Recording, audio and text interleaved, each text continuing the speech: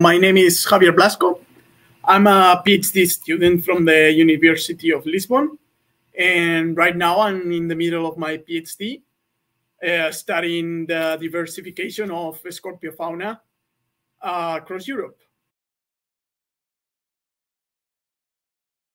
Scorpions, like spiders, are arachnids, which means they have 8 walking legs and a pair of modified appendices that they use to basically, in the case of scorpions, to hunt, which are the what we know as pincers, and the scientific term that we would use would be chela. And the particular thing about scorpions is that their abdomen is modified in the shape of a tail, which contains the stinger, and which they obviously use to hunt as well, and that makes them venomous, although only a few species are dangerous to humans. My grant was mainly based in Turkey and Greek islands, but since you have to travel to Greece to get to the islands, we also seized the opportunity to explore some of these regions. And yeah, Mount Olympus is obviously a landmark, as you mentioned, because of the mysticism that surrounds the mountain, but also it's an important biodiversity hotspot in Europe, as many mountains. And since there were past records of scorpions in the area, we thought it might be interesting to explore some parts that haven't been explored before. And that's how we found this new species. Yeah. So scorpions normally are really alike, and it's very difficult to tell them apart unless you're looking at them through expert eyes. But with this species, from the very first moment we saw it, it was a shock, because it was really, really, really different morphologically to what we known from this group. It's really, really big.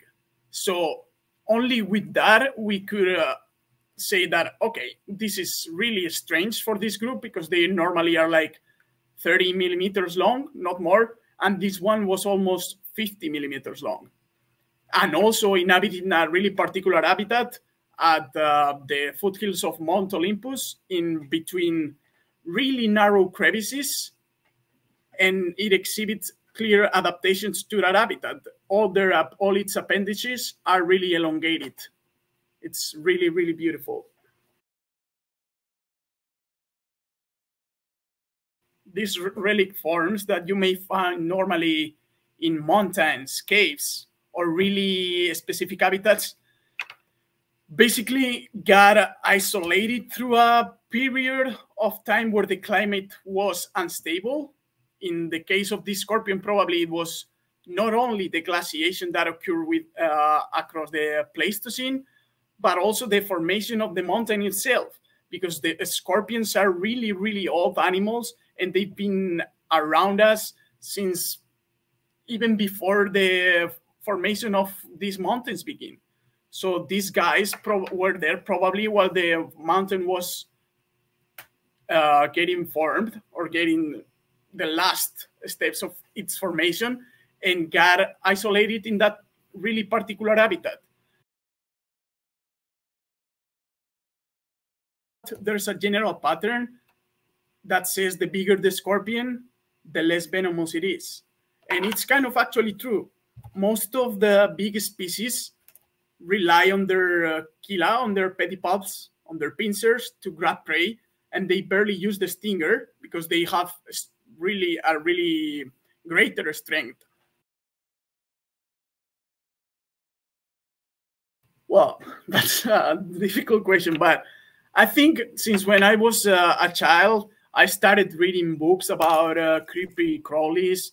I always loved dinosaurs, sharks, different kind of documentaries, and that really seemed like my passion at that time. Everybody was like, oh, it's just a phase. You will overcome it. But I guess I never did. And since I was little, I've been catching bugs and trying to guess which species they belong to and things like that. So I would say it comes from the very first moment I was born, almost.